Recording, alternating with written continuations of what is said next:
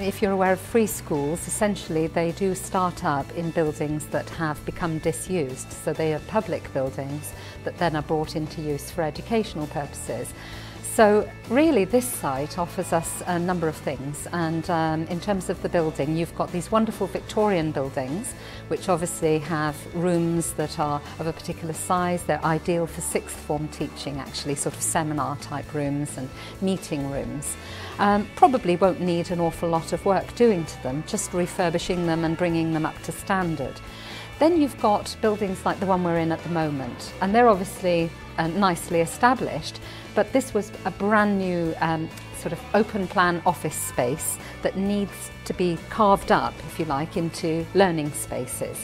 So everything that you can see in this corridor here was open plan offices, and now actually has walls to make it into science labs, classrooms, that sort of thing. I think a major selling point of the school is the fact that it's all through, and I know a lot of parents are attracted to that idea that they can send their children to one educational establishment that actually goes through from 4 to 18. That means they arrive in reception class and can actually go all the way through to their GCSEs and their A-levels in the same pastoral care system.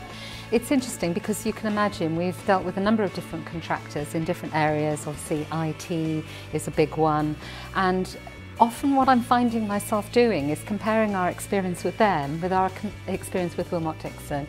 And I think the one thing that really sticks with me is the whole business about communication and you know, sort of preemptive meetings, making sure that you're warned in advance about things, that you know the communication channels, that people are personalised, and you know, they do actually respond, they care. All of those different things, if they're sort of key performance indicators of a good contractor, then I would say that Wilmot Dixon have done extremely well. And you know, we're delighted with our relationship with them, quite honestly.